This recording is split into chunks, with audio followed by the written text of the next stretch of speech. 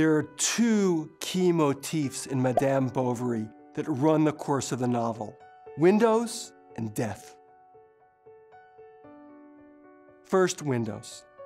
As a woman in 19th century France, Emma's domain is her home.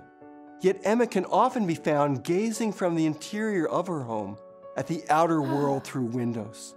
These windows represent feelings of entrapment in the small towns she lives in and the confinements of a marriage in which she feels dissatisfied.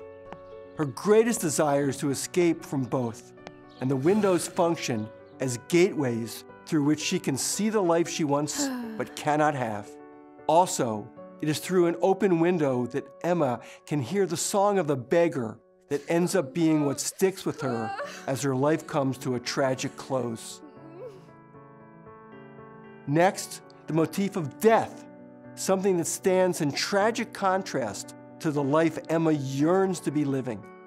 Emma's sense of mortality is often linked to her emotional state. She falls ill for long periods when she is suffering from heartbreak or disappointment. These episodes foreshadow her eventual death by her own hand, and they also mirror the growing deterioration of Emma's hope and sense of morality. The specter of death and the actions caused as a response to it often become a driving point for the development or downfall of characters in the novel.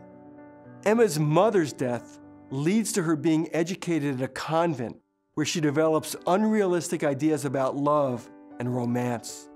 Emma's death leads to Charles' downfall after he discovers her secret affairs.